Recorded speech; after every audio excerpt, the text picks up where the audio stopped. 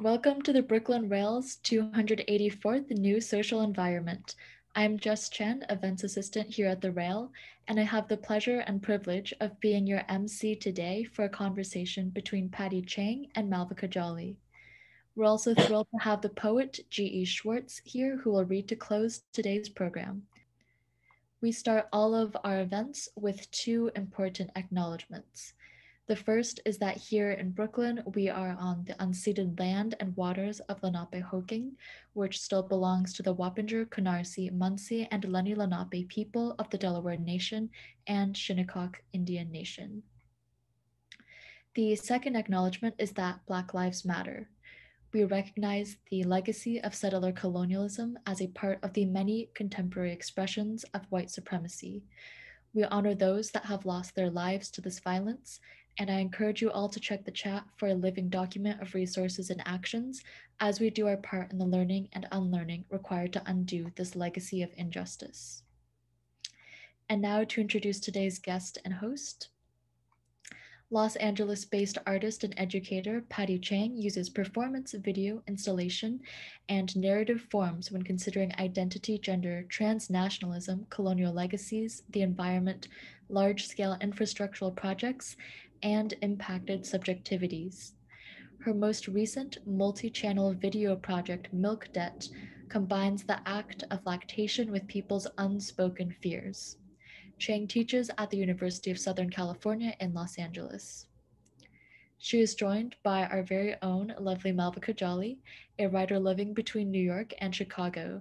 She is the events associate at the Brooklyn Rail and a regular contributor to the South Side Weekly, where she focuses on local culture and community history.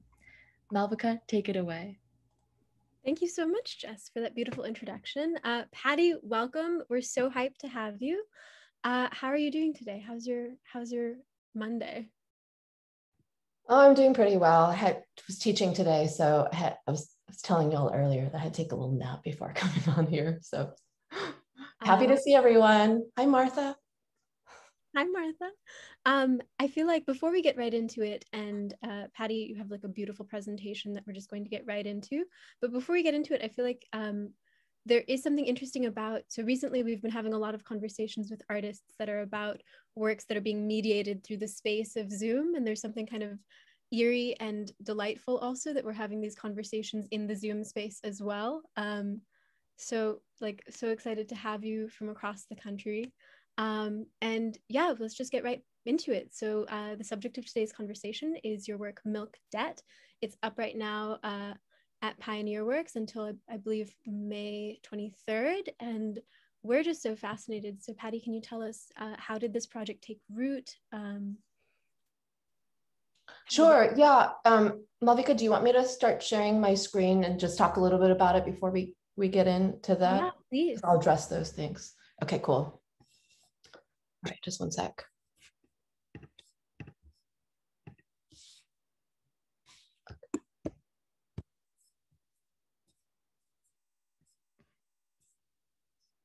Where's my cursor going? Hold on. Share screen. Okay. Uh-oh, somehow my cursor's invisible. Just a sec. I'm going to try to get it to share. No.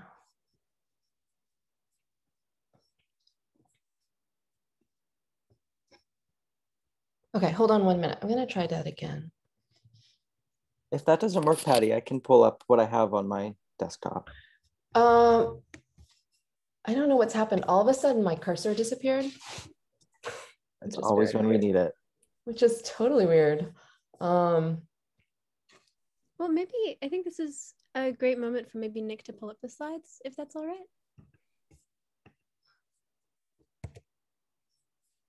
All right, hold on 1 sec. Let me just, okay. My cursor's back. Let me try one more time before you go, just because I want to see if I can get my cursor back. I feel like this is the magic of the live event. Yeah. Okay, my finger is pointing, so it's a good sign. Okay, here it is. All right. All right, do you see a giant cityscape? Okay. All right, so So I moved to LA about 4 years ago, and I lived on the East Coast most of my adult life. A lot of that was in New York. And so, 4 years ago, I became really aware about this fragile relationship between man-made and natural landscapes around us. I mean, I was already working on that before, but it was just really present. And of course, in LA, there's no way to get around without a car. The local water source does not sustain the 10 million plus population. And there's a perpetual drought, as well as, temperatures can reach into the triple digits quite regularly in LA in the summer. And also, which I didn't realize, I guess, before I came, was that there were yearly wildfires, and it filled the LA basin with smoke. So the city's history of growth and prosperity was linked to a complex system of aqueducts and dams that were geoengineered during the 20th century, which is the main period of growth for the city. And in order to control this extreme flooding, during the early part of the century, the city cemented the Los Angeles River into a sort of an aqueduct, which flows directly out to the ocean in Long Beach, which is south of the city.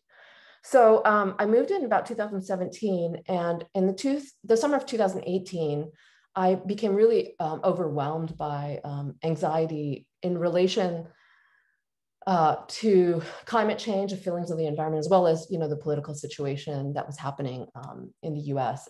at that time.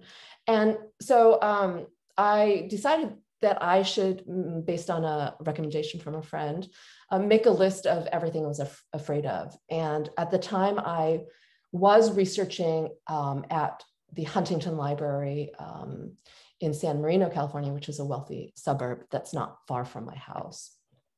Henry E. Huntington's grandfather, the person who this place is named after, he was one of the 4 railroad tycoons who built the transcontinental railroads. So his grandson, Henry Huntington, continued to build on their family's wealth by creating and enlarging the railway structure in LA, which turned it into the sprawling city that it would later become. And so the library is housed on his former estate, which is massive. This is part of the garden.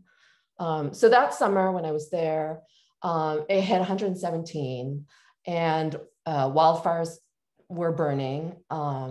And the research space of the library was really well climate controlled and a very comfortable 68 degrees. So this privilege of being able to control the environment was not lost on me in this situation. So at the Huntington, like all research facilities, serious ones, you can't bring your own paper. You have to take notes on the ones that they provide. So the Huntington's paper is pink. It has their logo at the top. And so I sat down to make my list of fears, and it ran 4 pages. This is the first page.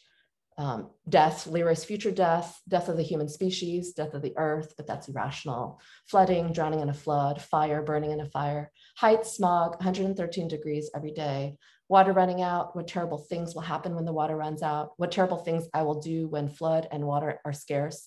Leroy is an old man seeing, living, feeling the apocalypse. Leroy's my son, if he makes it. Loss of meaning, moving forward means moving closer to death. Lemmings, sharks in the water when I see a seal, murky water, pitch black night, drowning in the murky water, Leroy in the ocean with a floaty, pain, suffering, eating maggots. So it was really a relief to know that some of my fears were irrational, but also scary to know that these consequential things were out of my control. So when I printed this list as a zine, I got this response that it was equally comforting as well as frightening to others as well. In some ways comforting to know that others could feel the same way, but frightening that there's so much that we can't control in the world and do not have answers to. So since about February 2019, I've been working on this project, Milk Debt. It's a multi-part video project of women pumping their breast milk as they recite lists of fears.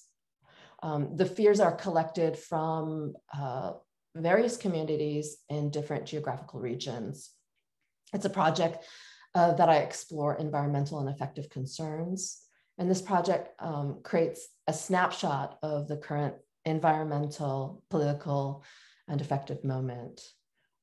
Sites of conflict over democracy, nationalism, citizenry, human rights, borders, climate change, migration, and a woman's body as a context in which the project unfolds. The title refers to an idea in Chinese Buddhism that a child is forever indebted to its mother for the milk she gave. Breast milk is created from blood when the body starts to produce the hormones prolactin and oxytocin. And oxytocin is also produced when one is in love. So in this state of love and survival, milk debt is an arrangement that binds us to our history and to the earth, and is a sort of an unpayable debt. And the performances act as a type of ritual in which the performer channels the fears of others into public speech, in turn transforming them from individual to communal fears. So with many of these projects that I've been doing, I don't exactly know what I'm doing when I began. And as this project started, where I was just writing my own list of fears, but once I realized also that they were relatable, I was interested in accumulated lists of fears. So fears from many people that could be collective. At the same time, I wanted to reconsider the act of lactation, what happens to the body when a woman produces breast milk. This is a picture from my project, Let Down, which is a part of the Wandering Lake. And, I've been interested and used bodily fluids in my earlier work. And breast milk was specifically pumped and discarded in this project, the Wandering Lake, when I was researching the shrinking of the Aral Sea. And I was interested in this idea of like moving the movement of water and irrigation. And I was weaning my child at the time when I was traveling to this shoreline of the evaporating sea. But I continued to pump and dump the fluids into containers and documenting them. And I was interested in this act because of the production of the hormones, prolactin and oxytocin, as signals for the body to turn blood into breast milk. So, this production of the hormones, like I said, are part of survival and falling in love. So the release of these hormones direct the woman's body to have feelings for this baby or this new thing that must be kept alive. So these feelings of love are directly related to an idea of survival. So in 2019, I found this actress and theater director, Kestrel Lee. She was lactating. I asked her to work with me to think through lactation, through the act of breast pumping in relation to other actions, other forms of language, also thinking. And after the first time we met to sort of talk about these ideas, just as sort of like something to do or think about for the next time, I asked her to make her own list of fears. And she did it while she was pumping breast milk at work. So I eventually asked other friends and acquaintances to make their list of fears. And I edited together a script, maybe about 10 or 12 different people, so that she would have material to work with. And in our first day of shooting, she's a professional actor, so she had memorized the list. And I was ready to shoot with my camera, and she put on the breast pumps. And when the milk starts to flow, she forgot her lines. And, we're not certain of this relationship between the flow of milk and this flow of memory. So I obtained a teleprompter and resumed to test out pumping while reading the list of fears. We tried it in different situations: interiors, intimate spaces, also spaces for expressing, like this is in a recording studio in LA. Expressing is a term that's used for speaking in English, but also for the production of breast milk. Like, you say you express your breast milk. Later in the spring of that year, I was also a visiting artist at Hong Kong University, and I was invited to work with students on a project and to participate in a conference about land. It was about land and geography, and that really affected Hong Kong because of the limited amount. So instead of thinking literally about land, I was thinking about the states or emotional states of people occupying a particular space, and in that situation, occupying Hong Kong. So I worked with students at the university to gather a list of fears from their families and communities. And then I worked with a woman who was a school teacher and a lactation activist to perform the list. And we rehearsed it, I edited it, we would practice it and film it in rehearsal spaces like karaoke bars. And then we staged it as a live performance. You can see here, she's performing on the stage, and there's a projection behind her in this sort of stadium seating type of theater. So she's reading a list of fears from people in Hong Kong for the audience, who is also living in Hong Kong. And this date of this performance is June 8th, 2019. And then the next day was June 9th. There was the first large protest against the extradition bill. And so we performed the milk duct performance on a walkway overlooking the beginning of the march. And then upon returning to LA, I started working with people in Santa Monica, LA, to gather lists of people's fears in the local region. We collected again from students at the local colleges and universities, local community groups. We went to the public library through social media, all sorts of different calls to gather the list.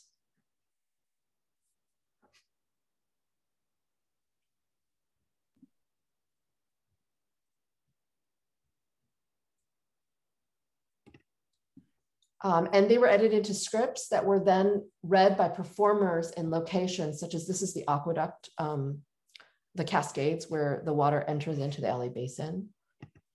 And also places like the LA River, and the alternating between the severe floods and droughts makes it really LA really dependent on the changing climate. Although most days, we act like it's perfect. Other locations included the metro, spaces of movement and flow as well. And then once the pandemic hit and the city shut down into quarantine, the performances migrated to be online. We used video conferencing platforms like Zoom, Skype, FaceTime. And these locations mirrored our physical distancing and displacement. And of course, just like we're here today, it's like, that's what this year held. So I'm going to show just a minute or so of the video playing, so you can see the 5 channels moving. This is from sort of toward the beginning of the piece. The whole piece is 53 minutes, so it's quite long.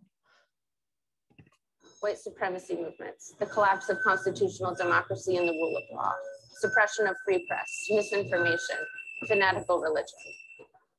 The end of reason, the end of ethical and humane values, the end of humanity. The US becomes a totalitarian society. World War III, unchecked power and authority. Earthworms, seagulls, ducks. Species extinction, rising temperatures, earthquakes, mass migration and pandemics, toxic water and air, the continuing destruction of the planet. A great all-consuming fire, severe drought, water wars, mass extinction and the collapse of the food chain. Mutilation, amputation, flesh-eating viruses, poisoned water and air. Incarceration, torture, eviction. Serious illness, loss of physical mobility and independence, dementia, dismemberment, an extended death dance, the inability to walk, the inability to function independently, loss of health care.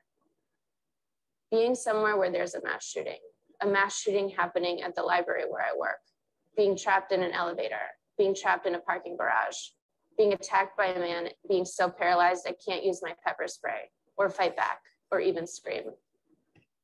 Okay, I'm gonna stop it there for now.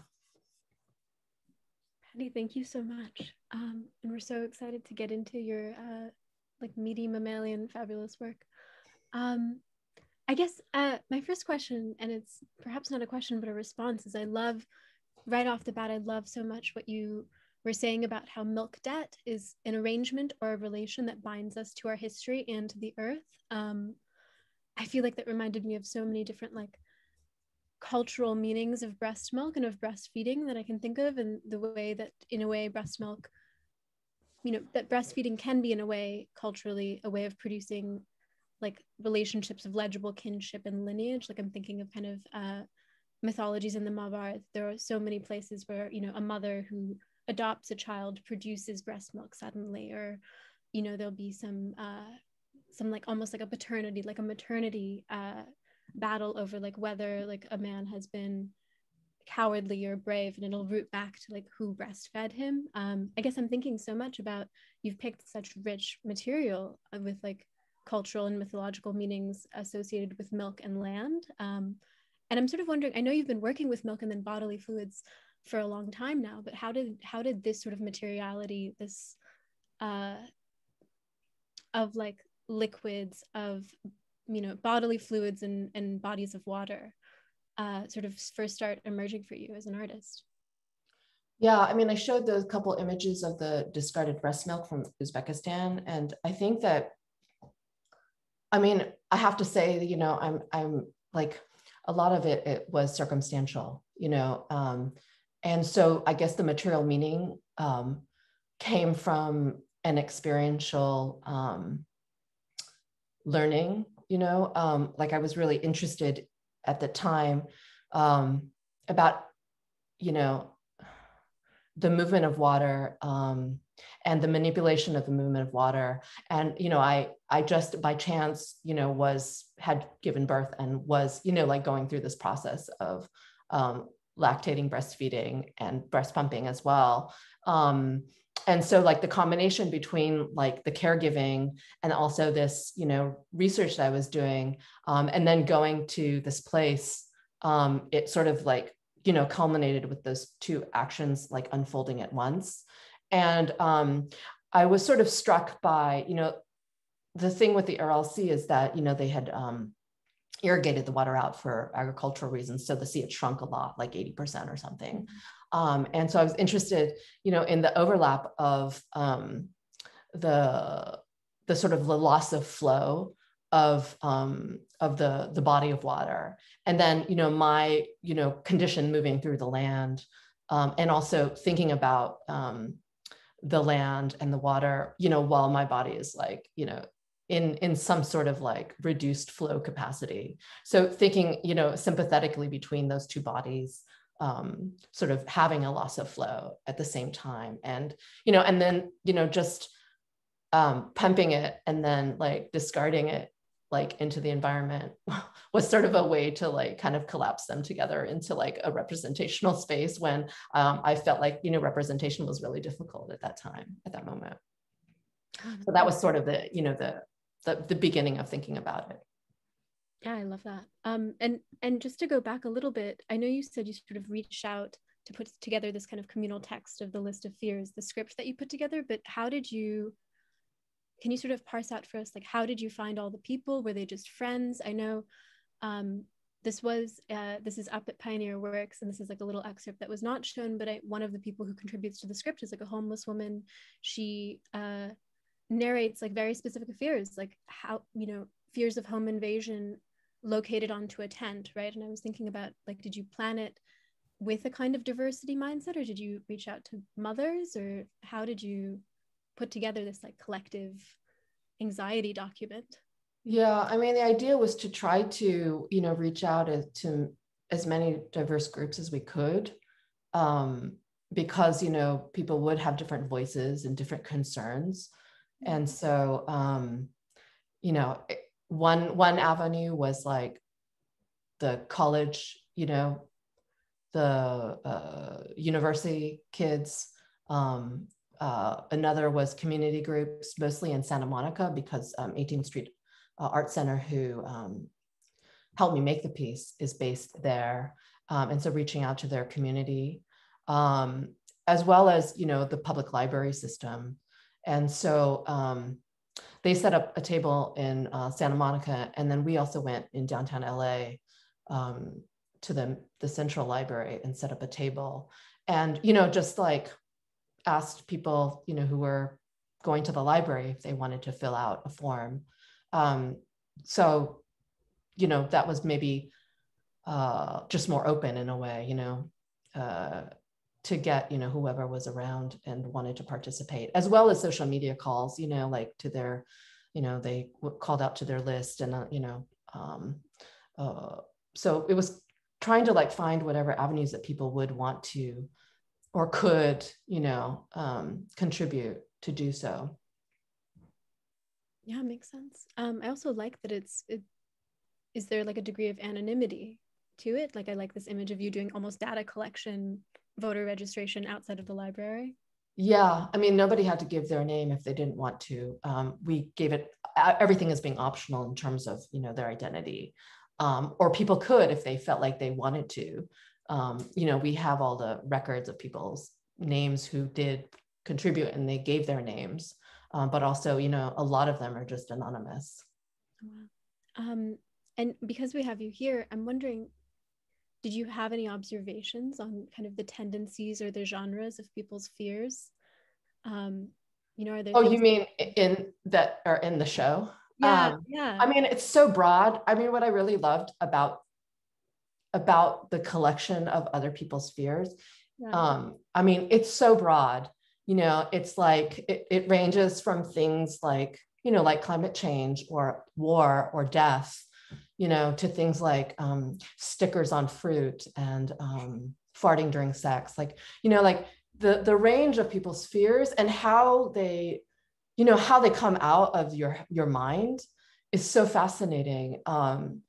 And it's like this fear that one would think is inconsequential could sit next to a fear of, gargantuan proportion, and huge consequence, but for some reason in your mind, they're sort of next to each other. And in some ways, I think the beauty of it is it kind of, brings them out together in a space, and doesn't judge them for one reason or another.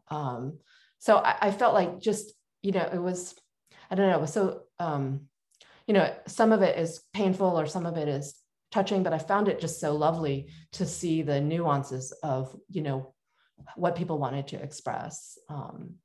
And that was really, I thought, quite extraordinary.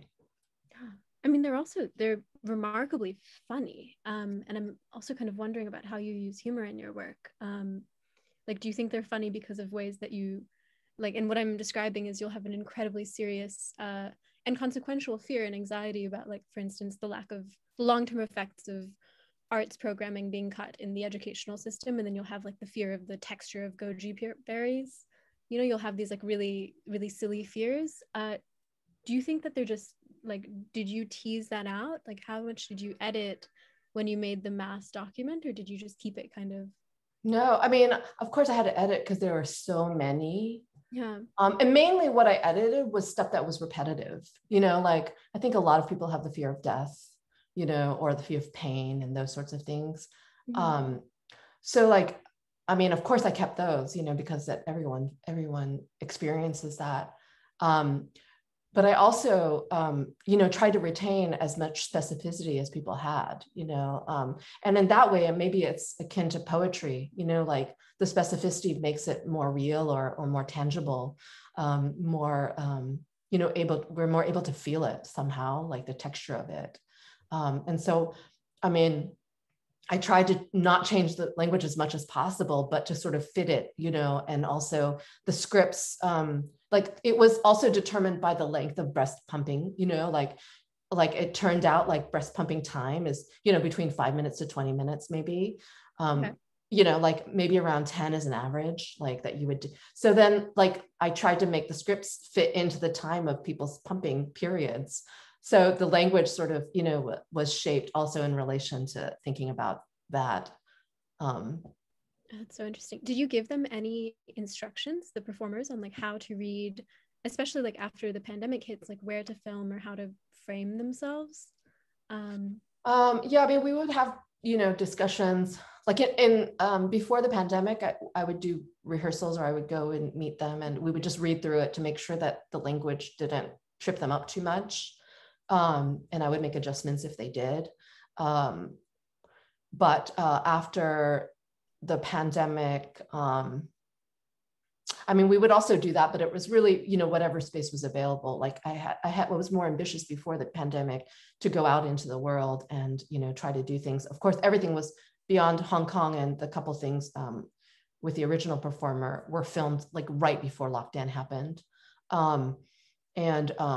So once it went online, we were really limited to, the domestic locations of the performers. So yeah, like usually it was like a kitchen or a spare bedroom sort of situation. I feel like, do you feel like you had a lighter touch kind of directing through Zoom or it just? I mean, I think that I didn't, like my main, I mean, we're talking about directions. My main thing was like, just kind of make it, really like, low key, like, just read like you're reading a list. And that was pretty much my main direction in person and online. So, I didn't really like tell them too much about how they should do it. And it was a one take thing. So, I was like, okay, we'll do it. And then that's it for the most part. Like the only person that we did multiples was with Cass in the bathtub. And I didn't show that one. Or maybe I had you had a still, yeah.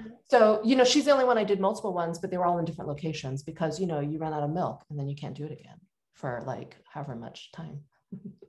Yeah, well, I feel like there's also a question, or there is a kind of like theme or a motif of automation that emerges in these when I was watching them. Is it's with all the different breast pumps and the kits that everyone unpacks and then they apply, and it's in some ways so different from like the imagined scene of what we would imagine for breastfeeding live. And I think there is like, I wonder, is there something thematically similar between the difference between pumping and live feeding, which is kind of like a time and a temporal one, right? Something about production and extraction, and kind of the way you were filming, which is like producing all this footage to play with later on. When you mean live breastfeeding, you mean with a baby attached? Yeah. Right. Okay. Yeah.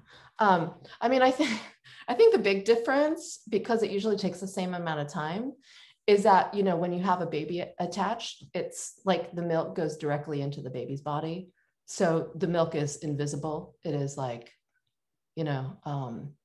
it's directly feeding the child.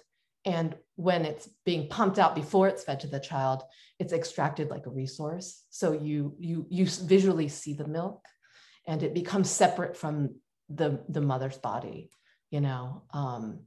There's something about, when the milk comes out, it becomes like, like a waste, right? Like it's, it becomes more like spit or pee versus like nutrition. Or that invisible thing, the invisible bond between mother and child, I guess. So I think that without the baby attached, it becomes, it has another value, right?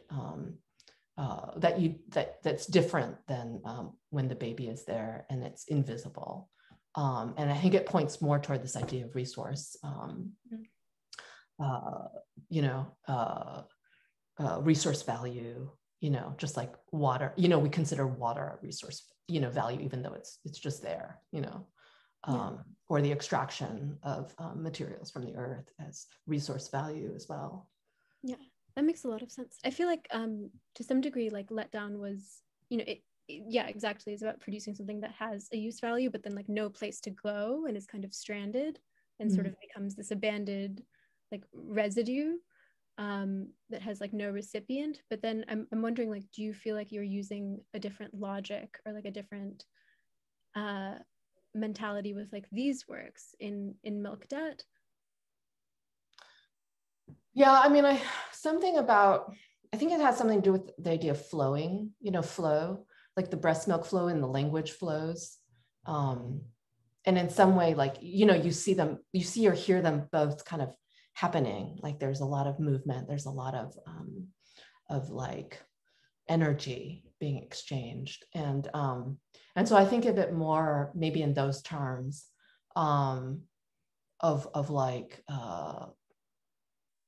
it's coming out of the body, like the language is coming out of the body, it's being made visible, the milk is coming out of the body and it's also being made visible. But it's also in some way dissipating, you know, in doing so. Like, I think that there's a kind of a relief of having that, you know, the language come out. Like, it's, you know, I think of it as a type of channeling, you know, like these women aren't speaking their own fears, like almost none of it is like correlated with anyone in there, if any, I think.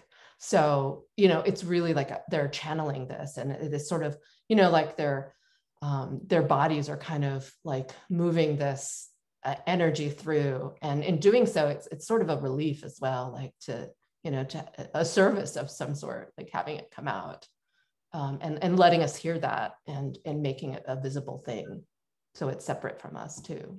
Yeah, I love that. I feel like that was exactly what my next question was going to be, is kind of, there is something so unique about giving a single person the collective voice, the collective set of anxieties to like issue through their, you know, to enact and to occupy and to speak. And I'm wondering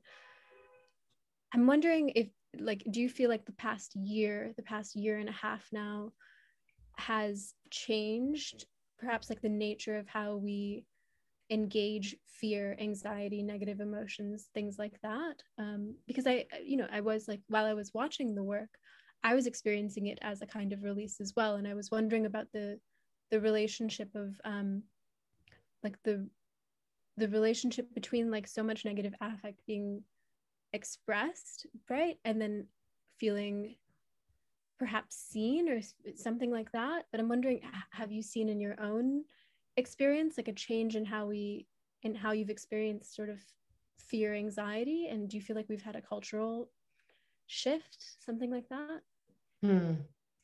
I don't know. I mean, you know, I was working on this mainly before the pandemic. So, you know, it's just kind of like, I look at it as being something that's under the surface, you know, like these things, these emotions. And for me, it was more of just like kind of bringing them up a little bit so that they're visible. But I think in the course of the pandemic, this is all kind of on the surface, right? It's kind of like all of a sudden become distilled at the top. And it's sort of visible for everyone, right? Like it's there, and we name it too, right? We name all these things. Like that's like the first thing you think of when you wake up, and like the last thing you think about before you go to bed. For this past year, right? For us, and so I don't know. I mean, I sort of like I think that that, you know, it was always there before the pandemic, but this is just kind of like, you know, like it's collectively sort of being brought up, right? And so I also wonder, like, you know, I don't think I would have made this work like now, you know, like I don't think that's not my mode of working. Like, I don't think I would have done this, you know, it would have been like too present for me. Like I did this because it, you know, I didn't feel like it was there. You know, it was like, am I crazy? You know, like this is like, so in some ways I feel like there's the kind of a strange alignment of this piece, and, you know, this sort of like tense, you know, the energy, like all the moving parts, like everything is happening. And so, yeah, I think it's more of an alignment of the piece with, you know, with our current situation. Yeah, it's very timely. That's such a great point, Patty. And just to jump in with a little question, Patty, you mentioned that you have been working on milk debt since before the pandemic. And it seems like such a good time to be making a collective work when we're all sort of isolated and, you know, socially distanced. But I was really curious about how this relates to your prior performance works from, you know, the 90s and the early 2000s, which you were the performer and you spoke like these very personal scripts about your aunt and like your own personal home life. And I'm just wondering, sort of what's at stake for you when you open a performance to this group, to the collective, and you stage an open call versus doing those very individual and personal works from before? Yeah, I mean, just on a very practical level, you know, I had my child 8 years ago, so I'm not, you know, breast pumping or breast, you know, lactating or whatever. I think that, you know, I used to do a lot of performance with my own body, and then I moved away from that for, you know, a good 10 years. But I think that, you know, like all of those experiences kind of informed, you know, this work as well, because this is very much about the body. This is, you know, very much about like gendered experience of the body, expression of the body, you know, but also like, you know, thinking about land, thinking about, you know, affective emotions in, you know, in relation to place and to others. So I think I couldn't have done it without all of these experiences, you know? So yeah, I mean, but I think that there is a really, like, if you even look at my like Melon's piece, there's a really direct, like, you know, aesthetic relationship to that, like a very frontal, you know, kind of like tense energy, I guess, you know, and like, sort of this expression of things that you usually or may not express in some ways. Yeah. Right. I really like that answer. And that reminds me that that Melons piece has, it's not exactly, your delivery is deadpan as it is sort of in Milk Debt as well.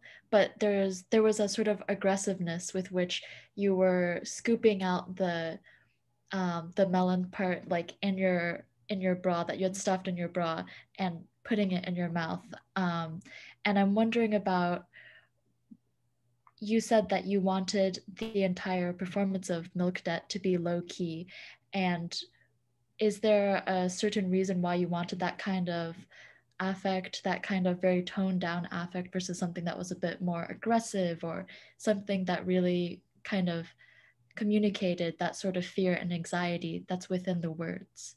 Yeah, I mean, maybe low key wasn't a really good descriptor, but I mean, you know, like the Melons piece is a little bit deadpan. I mean, it's just, well, no, I would actually say that Melons is probably more performative than the performances of Milk Debt. They're more like reading, you know, without sort of dramatic expression, you know, like that's kind of like what I told them to, you know, keep the tone. Is just like no dramatic expression, because I felt like, I mean, I think I did one where the performer rehearsed it more dramatically, and it seemed too in line with the language that was coming out. It sort of lost the impact of the language and the text itself because of the sort of like a more sort of hyper artifice of the delivery.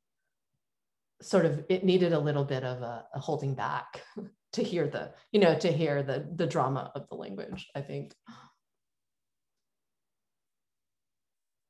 Thank you for that. I feel like what I enjoyed about like Kestrel, who's the actress who's in the bathtub, is kind of like two things I feel like I really enjoyed, but was kind of, she gave it in this very like very slow, very theatrical voice, and then changed her accent like halfway through. And then the second thing is that she's sort of, she's pumping, but she's not attached to anything. So as she's like giving this oration, it just drips directly into the, you know, like the pool of water getting cloudier. And I feel like there's something interesting there with waste, perhaps. But I'm wondering, did you give her sort of different notes, or did she come up with that on her own? Yeah, I mean, specifically it was to be staged in the bathtub, you know, so that the milk could just drip into the element that she's sitting in. But it's true, I did give her, like, I was like, okay, just try halfway through changing a little bit your tone to see what happened. I mean, you know, it was, again, like a one-time thing. So they were one-time experiments. But but yeah, I was interested in, if she changed her tone halfway through, what would happen. I mean, there's other performances like in the recording studio, for instance, that she did. But I was sort of interested also in the milk, sort of the milk and water mixing, these two kind of fluids being mixed together. I mean, not that the milk is sort of a contaminant, but that, it clouds the water over time, so that when it starts, it's clear, but then later, it becomes a little bit hazy, a little bit, foggy, and you can't really see through it as well. So it's a very slight shift, but, it does happen. And so she's kind of stewing in this, this fluid from her own body by the end. I have a sort of question that's going to come. Well, it relates to sort of the ethics of care, but it comes from Serena Caffrey, and it's that she'd love to hear how you approach and think about collaboration and consent, especially in works that ask so much physical and emotional vulnerability from her participants. Do you approach collaboration with a certain set of parameters to allow those sort of working with you to feel safe or even empowered, or how do you allow people to make those meaningful choices? And I think she's thinking in terms of contrasting it with, the film industry, TV, things like that. But like, do you have a way you think through those frameworks? Yeah, I mean, especially for this piece, I think I started, I thought a lot more about it. I mean, like Jess said, in my earlier life as an artist, I did performances, of my own body. So, it was the consent was implicit in it. And I just did whatever I wanted to. But, I recognized that, this impulse to have someone bare themselves and do something that, is incredibly intimate. I think that was a lot of people's thinking was like, or a lot of people's like, surprise was like this very intimate act being done like in open space, right? Like, or at the protest or whatever it is. And so, I was really aware of that. And, so I put this call out, not expecting, much possibly to happen. But I was actually really surprised by, the response of mothers who were lactating, and, that they really understood this project. And like, because, I was like, oh, this is very private, but there was actually quite a strong response from the people that, did write back to an open call. I mean, it was really kind of an open call, mm-hmm. where they were either having these feelings like these thoughts of anxiety in relation to, or because of, hormonally or whatever it was in this situation that they were presented with, mm-hmm. Of like the constant anxiety and the body, right? And the sort of like the loss of control of your body to something else. It's taken over hormonally, but also its function, like your pleasure, everything, right, is just taken over. So I think there was a real resonance to that.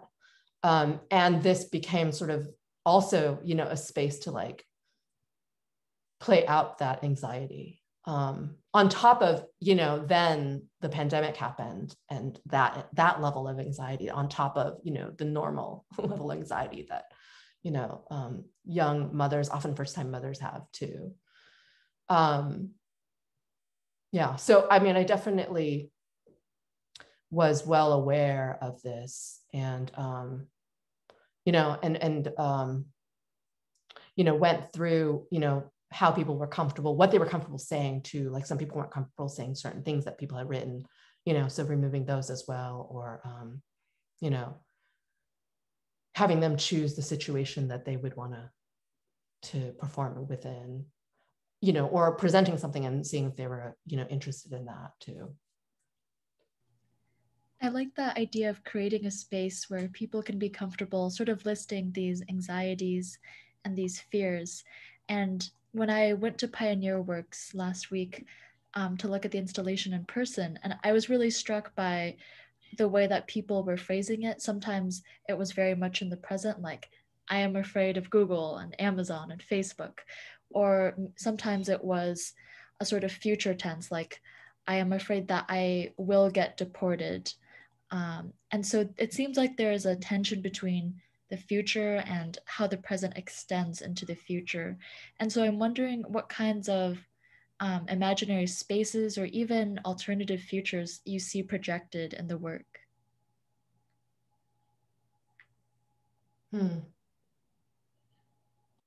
Yeah, I mean, I was just thinking about the present and the future as, you know, like a response to a current situation versus a response to a future or imagined situation, right? Because fears are really about imagining, you know, because if you just focus on what is in front of you, technically, you know, or I guess you could say that you wouldn't have any fears. If you, you know, like if you were to, I guess, you know, remove that sense of time or thinking of it like a meditative practice. But, you know, it almost seems like all of the fears are about an imagined space, about like a future or something other than, you know, your body and where, you know, that very moment.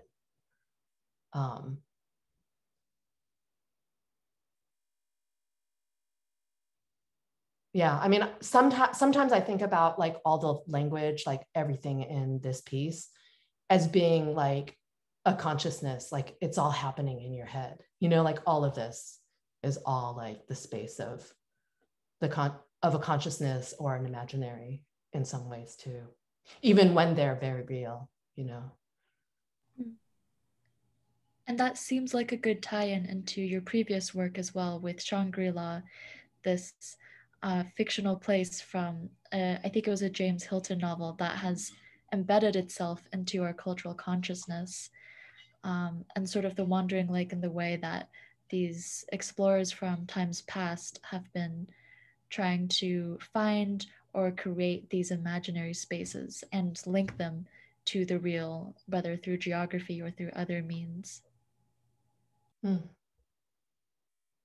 interesting. I think that maybe, you know, as a final question, we sort of, I'm curious to ask, you know, first off, like, do you think of yourself as, you know, thinking of your contemporaries, sort of how do you relate to them? Are there particular mentors you had or those who sort of have inspired of you or people you've come up with? I'm sort of, we're thinking kind of Karen Finley or Barbara Kruger, but we're sort of wondering about, like, you know, you're an educator now.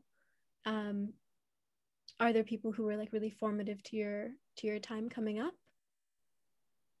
Yeah, I mean, I definitely looked at Karen Finley when I was in undergrad in college. I think probably one of my biggest influences would be that my first teacher was Eleanor Anton.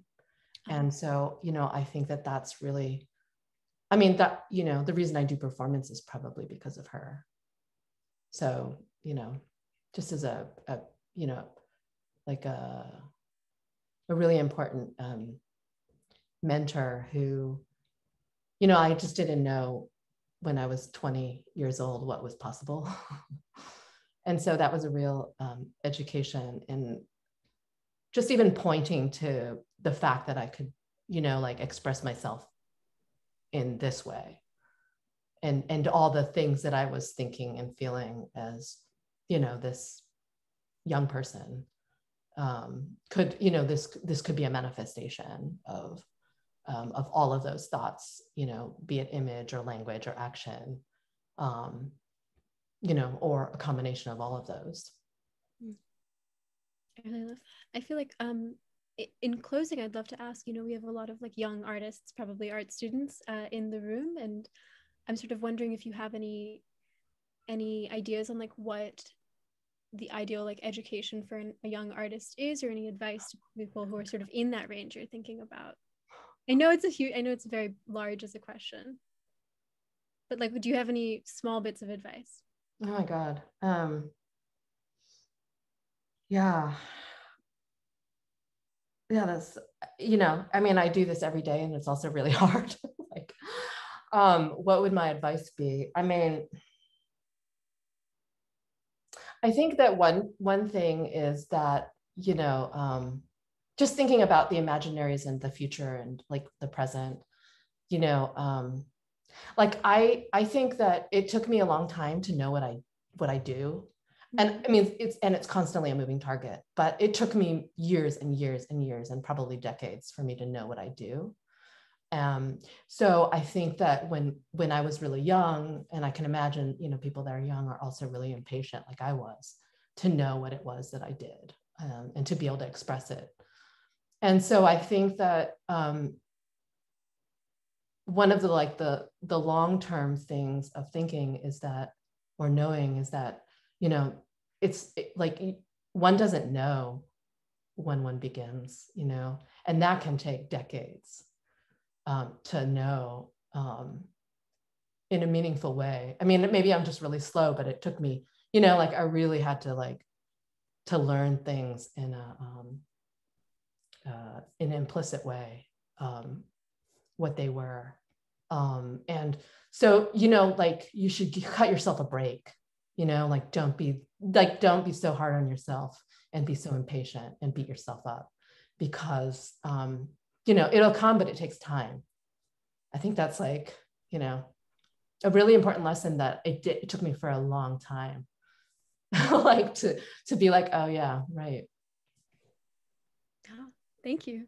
I'm going to sneak one more in there. You said a little while back that, this is work that you wouldn't make in the present. This is work that's like so of the pre-pandemic, of that moment. And I'm wondering, like, what is it that you're working on now? What are the ideas that are really exciting to you now? If you could tell us just like a sneak. Yeah, so I don't know what it is, but I am in a collaboration with a feminist phenomenologist, ecofeminist writer, and a scientist who is a veterinary pathologist. And this, like, I didn't know either one of these people before the pandemic started. And, but now we are collaborating, and we meet on Zoom. We're all in different countries in different time zones. Where is everyone? What's that? Where is everyone? Well, one person is in Sweden, and the other one used to be in Australia, but is now in Canada. And then we also have another collaborator in Hong Kong, a part-time collaborator. And we all meet on Zoom every week. And then we have virtual retreats to like talk about what we do or what we're doing. And so it's actually really interesting, and probably something I would never have done before, like the pandemic and my digital life in this space. And so it's been really fascinating to not only like work in a completely different way, but also to feel like a student of somebody else's practice. So that's what I'm doing. Thank you so much for sharing with us. And maybe, Jess, that's a beautiful place to move to questions. Perfect. Thank you, Patty. Thank you, Malvika. Our first question comes from Lynn Crawford. Lynn, you should be able to unmute. Thank you. What a wonderful presentation. And I feel sort of like looming over this whole issue, or under it, or permeating through it, is this sense when you're breastfeeding and possibly the toxins that you're putting in your body that you're not intentionally putting in your body, but through the water you drink, or you mentioned earlier, so many things that we are aware of, and you're feeding your baby with this, and you might be killing the baby, but if you don't feed the baby, then you're killing the baby. So it puts the person in this impossible situation. And I felt like that was the undercurrent of that little bit of the film that you showed, is that impossibility, potentially. Was that Well, I mean, I love that that observation, because it is true. Like breast milk is, you know, incredibly toxic, and so if you were to find it in a supermarket, it would, you know, it would have warning labels on it, most likely, because of how toxic our environment is. Well, and for different women in different classes and different access, it's probably more so. Right. And depending on where you live. Right. And your circumstance. Yeah, exactly. That it is. So there is, yes, there is, you know, but there is that impossibility. And, you know, it's, if you do it, if you don't do it, it's kind of like being stuck in a situation that feels like it can't be fixed. Yeah, it almost seemed like this underlying menace potential, you know, instead of this, you know, it could be this potential menace. And I'm not sure if that was intentional, but I really felt that in addition to all the other more traditional things that are mentioned and that were portrayed. But thank you so much. Yeah, no, I love that. Thank you. Wonderful. Thank you, Lynn. Our next question comes from Deanna Lee. Deanna, you should be able to unmute. Hello.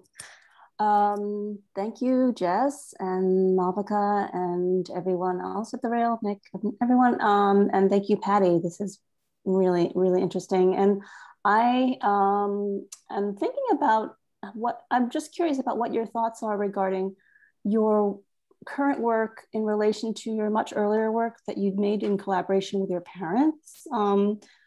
That I think, I mean, it must have been decades ago now, but it made such an impression on me that, you know, you were doing this very physical work and very personal work, and you know, with people you're related to. And I don't know what your relationship is like with your parents, but I couldn't imagine doing that with my parents, right? So it was just fascinating to me. And then also just sort of like how the body and bodily fluids and fluid exchange, you know, how those themes sort of like relate to this particular work, particularly regarding your mother. Did she have any input into this piece, or yeah, I guess things around that? Yeah, and that's many different components. I mean, that was like two decades ago. I think we did that piece in 2000. And so, yeah, that was 20 years ago. But I see the correlations that you're thinking about, like the ideas of, you know, kinship and parental-child relations. And also, I think about also maybe ideas of sacrifice, you know, generational sacrifice, like, and how, you know, the breast milk also perhaps stands in for that in some way. And also just thinking about like, just about my mom and, you know, I didn't actually, before I started the piece, I didn't really, you know, talk to her about this, this project or the process so much. But, you know, like, I was born at the time when, you know, women did not breastfeed, like it was not done, you know, it was like the generation of formula is best, or, you know, and so, so we had, you know, like that relationship didn't happen. It was, you know, the birthing and then also the feeding, you know, was very, very distant. But yeah, I mean, but that's interesting that you bring that up and that you make me think about that. Because I think about this idea of kinship, you know, and sacrifice in Milk Debt as well, of the, you know, of the women that are pumping, and, you know, and the language that, you know, the language that's coming out and how that's related. Well, thank you very much. Thank you, Deanna. That was a great question. Next up, we have our very own Catherine Olson from The Rail. Catherine, you should be able to unmute. Yeah, thanks, Jess. And thank you so much, Patty. What I was thinking about is that these lists of fears seem to almost act as like an analog or like a marking of time, of like this time of the pandemic. Like some of these fears would be the same in 100 years, like death, but a lot of them would be different. And I guess I'm wondering if this sort of marking of time is something you think about in your process. And I also can't help but like relate this concept to landscape and erosion and marking of time that way. But yeah, I just love to hear your thoughts on that. Yeah, I mean, I definitely think that these fears do reflect the period that we're in. I mean, a lot of the fears were collected before pandemic started, but we reopened and I made a new performance after, specifically after pandemic began. That's, it's recorded on Zoom or something. So I think that, it reflects like the general period, but also very specifically this moment. I think, like just what you had mentioned about marking of time or of land. I also think that the idea of the ritual also marks time. And, I think that a lot of my previous work does, work with ideas of ritual. And so in that way, this ritual of the collective, breast pumping and speaking of fears is, sort of,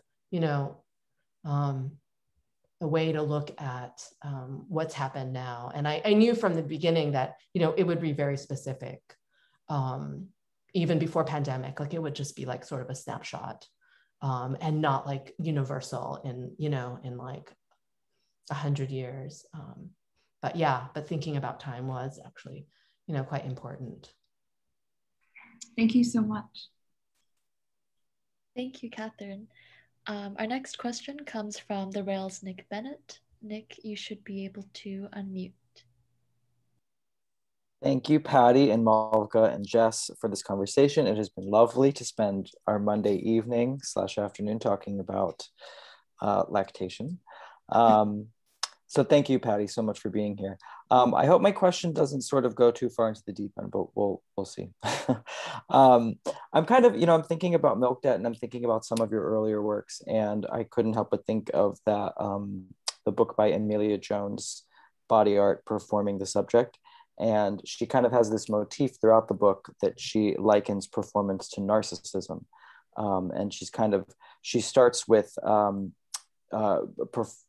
narcissism sort of from a feminist perspective. But in it, she says something that this narcissism as manifested in body art through a fixation on performing the self leads to an exploration of, I don't want to sound like I'm just reading a quote, but maybe a little bit, leads to an exploration of and an implication of the other. So the self turns inside out, projecting its internal structures of identification and desire outward. And so from that point, narcissism interconnects the internal and the external self. So that sort of convoluted way of talking about narcissism. I'm curious how, like for here in Milk Debt, this sort of internal thing that you work with other people, there is a very internal and external way that, as a woman, all of these people are sort of sharing it. And as a viewer, people are sharing it. I'm curious if, you in a way sort of relate to that definition at all of narcissism and how that's related to performance and how that's related to the body and as an artist and how you approach your work. And if that has changed at all over the course of your career from some of your earlier work to your work right now. I mean, I guess I'll just speak more specifically about this project and I mean, how I would maybe like reconfigure her definition of narcissism for like the collective group within which, the project unfolds. Because, I think about this idea of the internal, external, and like sort of like the turning inside out that you talked about. But in this situation, it's kind of a collective, internal that gets externalized. For instance, in the piece, the snippet that you saw, but also the installation, which we didn't show images of, but there is like text that rolls, right? And then there's like other ones where there's performers performing those lists, right? So on one level, you become a witness to someone else performing that language. So you witness them, you see them, they are external to you, you're external to them, but it's like a mirror, right? There's a recognition and the act of bearing witness. And on the other hand, there's the text scrolling, right? And the text is written from first person because, people wrote them for themselves. So, but as a viewer, you read those lists, which are in first person, and there's the possibility of them being internalized, where you become the I, right? And those fears become your fears. And reading, of course, happens in your mind. So it's about an internal process. So within the piece itself, there's a reverberation between an externalized witnessing and an internalized reading of an embodying of the list.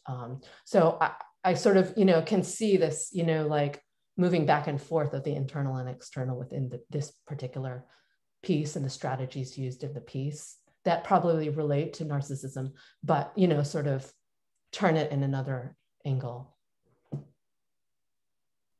Thank you so much, Patty. Thank you, Nick. And Serena, I believe Amelia Jones's book is called Body Art. Our last question for today comes from Kwame Opoku-Duku. You should be able to unmute your mic. Thank you very much. Thank you, Patty. Thank you, Malvika. Thank you, Jess. This was a really lovely talk. My question was, do you ever read things that might be called escapist literature, whatever that might be for you? And do you rationalize it or embrace it? And also associated, do you sometimes find that you have to limit that urge? Wait, what was the last part? Do you sometimes find that you have to limit that urge? Of reading escapist literature? Yes. Or I guess immersing yourself in it, if you do. Yeah, I'm always looking for escapist literature. But peppered within that, I guess I read serious literature. It's hard for me to separate sometimes because I feel like, what might be considered escapist becomes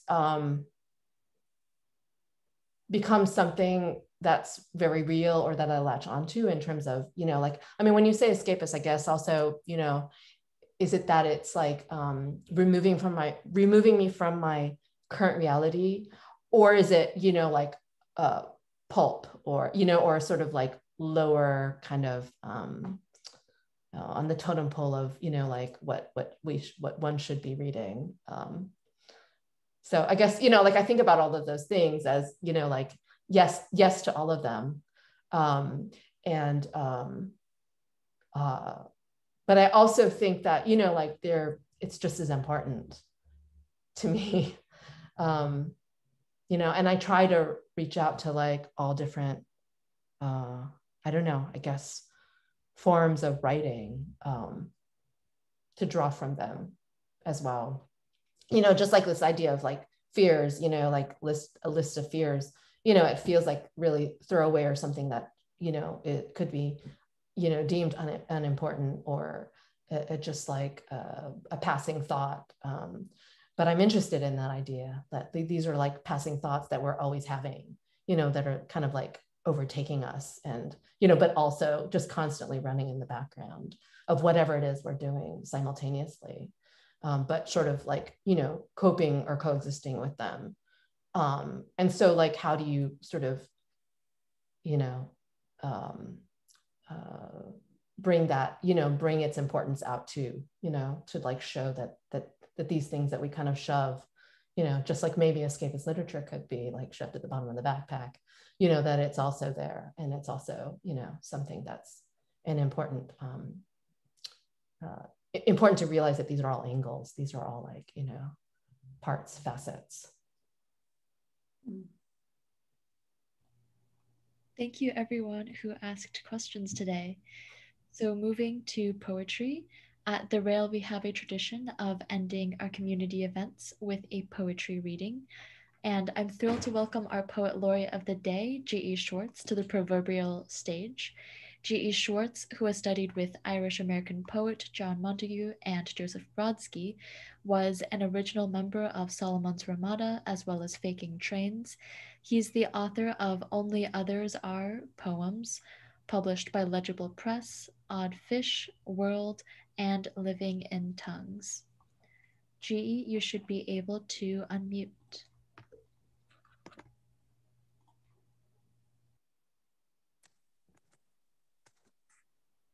Greetings and greetings from Howard lands in upstate New York, which is the unceded lands. I have two poems tonight, and the first one is called "All Our Pre-Mothers Speak," and it's for Patty Chang. And it begins with a quote: "A great disorder is an order." Wallace Stevens, connoisseur of chaos. We are spread wide, far on the other side of the seas. As we ebb in lives not our own, our blood flows on. Like a milk mist lifting, we fade. We no longer are those who, through new eyes, see the green, the vein, the flower, the trees, rhizomatic in rapt conversation. We are an echo you do not hear. Who, gone from ourselves, are near your here and now of a desperate elsewhere. We are with you. In your first love, age old, the untold, as we hold our breath, at first easy, then gasping, then struggling, at the breaking point, we speak to you. Listen. There is a stream flowing that flowed before all first beginning of bounding forms, circumscribing prototype and protozoan. The passive permeable seas obey, reflect, rise, and fall as forces of the supermoon. And wind draw this way or that, its wild weight of waves. But this mutable water holds no trace of crest or ripple or maelstrom or whirlpool. The waves break, scattering in 1,000 instantaneous drops that fall in sphere and ovoid. Film spun bubbles, upheld in momentary equilibrium, strain and stress in the ever-changing woven net of stars. Now in flux, the first bounding membrane forms. It forms like a memory trace of your preceding state. We are all linked. Organic chain holds against current and tide its microcosms of your disobedience. What first causes impresses with inherent being, entities, selves, vortices, amoeboid, pulsing or ciliate. This flow, see it now as a form of thought. Pause, slow. Know what is born from this primal matrix. This delicate tissue of life retains your stigmata, your trace, your signature. It endures, withstands the deathward streaming, but it still welcomes all solving, dissolving, undoing, returns, losses, losing itself, bound past your body, identity, memory, the state of unknowing, unbeing, because it is the flux that precedes all life, ceasing to double the trouble of the fleeting flow of a dream, hope and despair of your transient, perilous selving. And the next poem is a novel of us, and I dedicate it to my friend and publisher, in memoriam, Michael Rosenthal. This novel of us is remembrance of a lakeside park called where former poplars spiraled in their confessional susurrations, and our ageless others played at their lengths of years, singing under the chorus of sun, and how all of this will be never now. This novel of us clangs along with its plot within the systems of darkness of hometowns where the mundane traffic veneers a surface over Calibans of our brokenness, our crenulated hoaxes, over our schist, our needs afforded by unconscious love and despair. This novel of us takes us to the streets, white as lint, dissolving all arguments, nulling and voiding all differences, discarding the plaster cast of footprints, our claimed once sugarcoating all we know of our unchecked wind of time when face to face we were dispelled, untitled by world.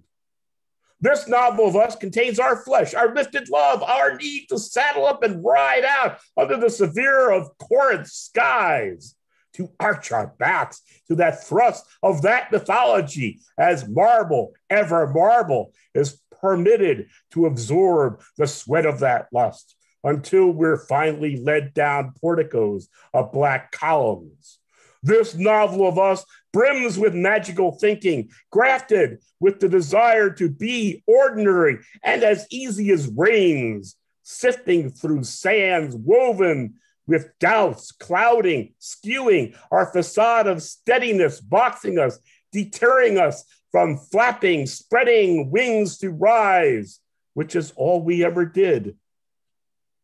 This novel of us is how we continue in flensed flesh, scrubbed clean of our traced souls, in heavy raiment that we may rise, clearing ever wind-lashed heights of oft-raptured skies who call, we below attached still to world, to meet the light, to rinse the eyes, shut and to blaze with those before us. Thank you, and enjoy the pink supermoon.